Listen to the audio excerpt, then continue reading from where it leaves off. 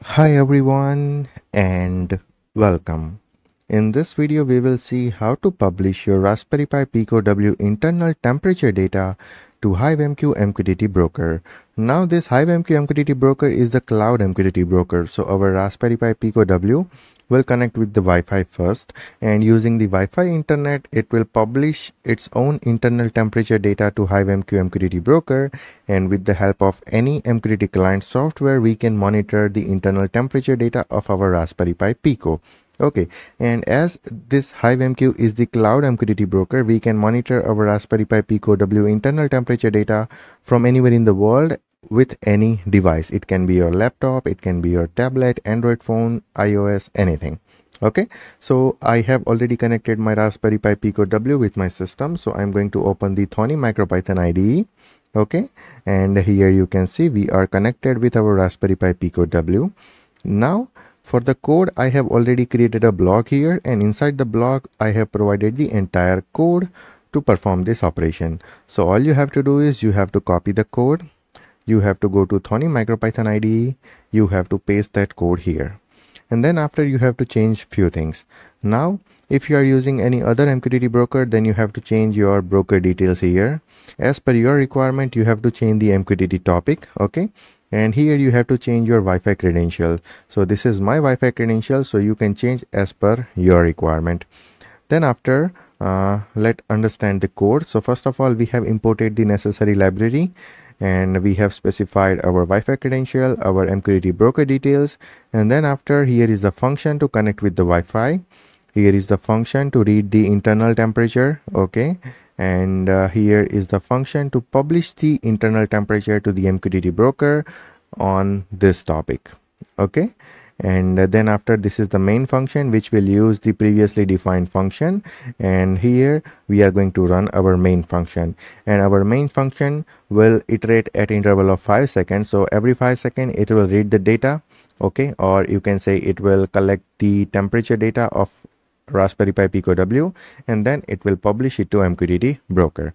So everything is ready. Now we can save this file into our Raspberry Pi Pico W on the name main.py. Okay, and we can run this code. So once you run this code, it will first connect with the Wi-Fi. Okay, so it is successfully connected with the Wi-Fi.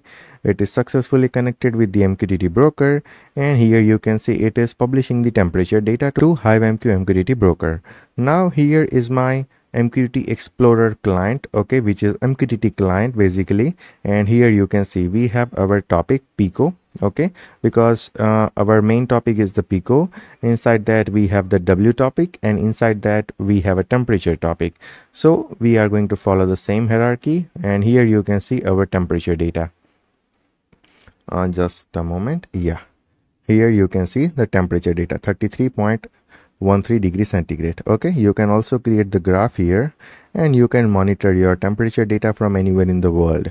So you can put your Raspberry Pi at the remote location, you can read the sensor data, and then after you can continuously publish your data to any cloud MQTT broker, and with the help of any MQTT client software you can monitor your data from anywhere in the world if you are using cloud MQTT broker. And if you are using the local MQTT broker, then you can do the same operation in local area network.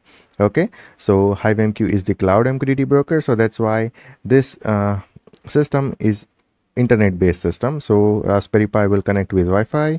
It will then after publish the data to HiveMQ MQTT broker, which is available on the internet, and then after we can use any MQTT client. It can be our SCADA system, it can be our smartphone, tablet, laptop, anything to monitor our data. Okay, and here you can see every 5 seconds we have the update. So I hope this thing is clear, that how you can publish your Raspberry Pi Pico W internal temperature data to HiveMQ MQTT broker, and then after how you can monitor it. And here you can get the code. Okay, so it's publicly available. You just have to copy the code. You just have to change these things, okay, as per your configuration, your Wi-Fi SSID and the MQTT broker details. And if you are going to read any other data instead of internal temperature, then you can modify this function. Okay, so I hope everything is clear, and if you still have any questions or any doubt, then you can always ping me on Telegram, Instagram, WhatsApp, anywhere. Also send me a mail, also comment on this video. So let's meet in the future videos. Till then, take care, goodbye, and thank you.